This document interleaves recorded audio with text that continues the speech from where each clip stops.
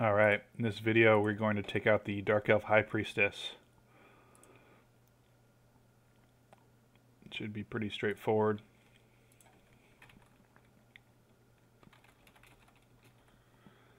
$1,100 hit points, 150,000 experience.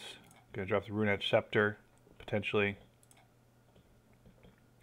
Not expecting much problem here. She's gonna average 110 damage a round. There's no magical restriction, so I'm not having any issue taking her out.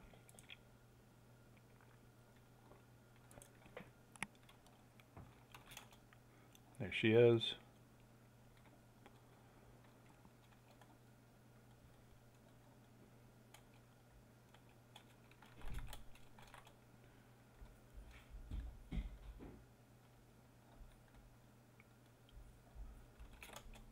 I'm blinded, so I'm not going to be able to see the cap completely, but should be able to see the combat rounds. And there, I think that was it. I must have missed it when she actually got taken out. There it is. Got some regular kicks, not a lot of crits going on. A few of them. But no issue there. For in her room, there's an altar. Doesn't do anything, it's just sitting there.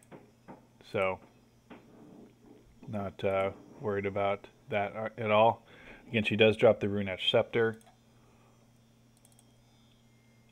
There's nothing particularly good about that. It does give mana regen, but presumably at level 15, there's other mana regen items. Maybe not. In that case, there's only limited 3 as well. Can sell this for 15 plat. It's not totally dead. She has been killed before here, so didn't actually drop it in this case. But that was the Dark Elf High Priestess. Pretty easy.